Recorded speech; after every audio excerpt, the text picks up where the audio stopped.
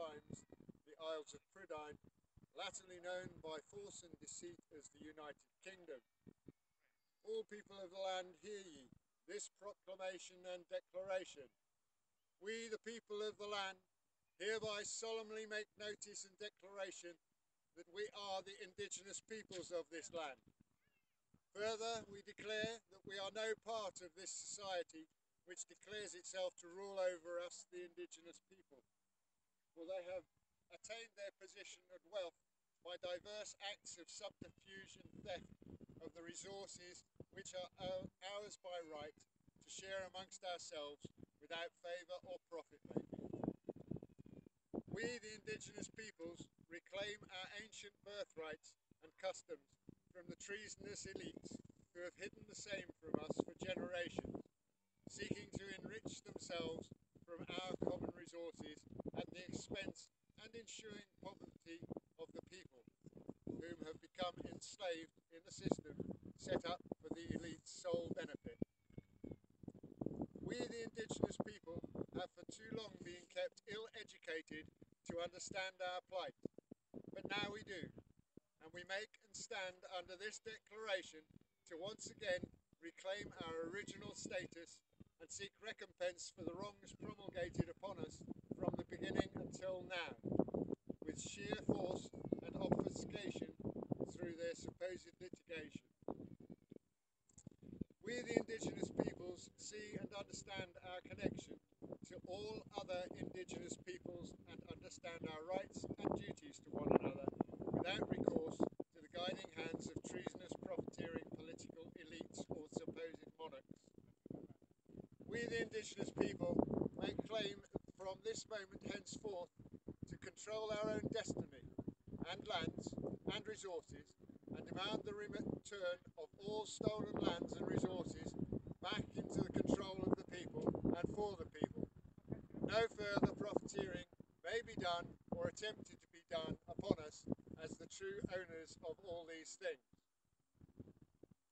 This proclamation of we the peoples of the land is duly made here at Stonehenge, a sacred ancient site of the peoples, which has been stolen from our care and control and used as a venue source for the blatant theft of other ancient sites from us the people. Herewith we reclaim this site and demand that the barriers to free access be removed forthwith to allow us once again to gather in reverence to the labours, knowledge and power source built here by our forebears. Moreover, we, the indigenous people, demand the like return of all other sites now controlled and denied to us. Moreover, we, the indigenous people, recognise that various trusts have been established to control these sites supposedly for the people by the de facto government of the UK. As the rightful owners and beneficiaries of these trusts, we hereby dissolve all such trusts with immediate effect. All profits and proceeds of these trusts to be made immediately available to the indigenous peoples for the establishment of the necessary apparatus to inform all inhabitants of this land of their real position as indigenous peoples.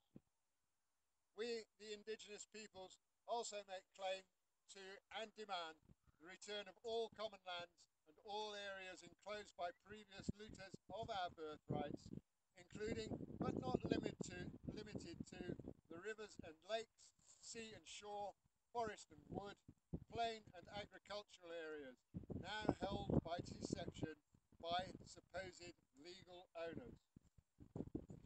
We also make claim to the skies above us and deny the access to the same by the warplanes and other military aircraft, including but not limited to helicopters and drone aircraft. We also demand that aircraft of military type and usage of other governments be immediately denied any access to the skies above our heads and land, for they are designed to strike terror into our hearts and minds. This declaration is made on this day, the 1st of November 2014, by the calendar in common use, but to be known henceforth as Day 1 of the Indigenous People's New Beginning, NB.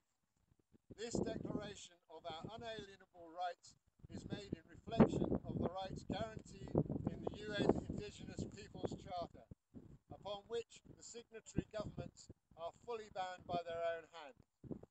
We, the Indigenous peoples, make claim that such document is fully binding on the society and government of that society which we live beside but do not belong to, and will expect compliance of same at all times.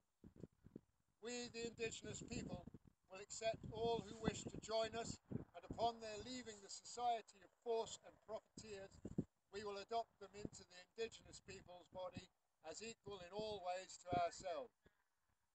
We, the Indigenous peoples, will in due course establish once again our public meetings, and from them we shall choose those of us with the necessary skills to act as spokespeople for the people, herein and after referred to as tongues. But they will hold only the power to speak as the people wish them to speak, and they will hold no power to bind any of the people to any oath, bargain or contract with any agency or government which is outside of the people and attempting to influence the people through the tongue. So say we the people who have gathered together in peace and fraternity here today and in other diverse locations about these our lands. Any interference with we the Indigenous peoples from this time forward will be deemed to be an attack and attempt to silence our collective voice, and as such must be considered to be an act of attempted genocide against us all. Proclaimed this day by myself, Nomine Deus, for all mankind to hear and understand. May the spirits of our ancestors be blessed and hear our voice. Hear, hear. Hear, hear.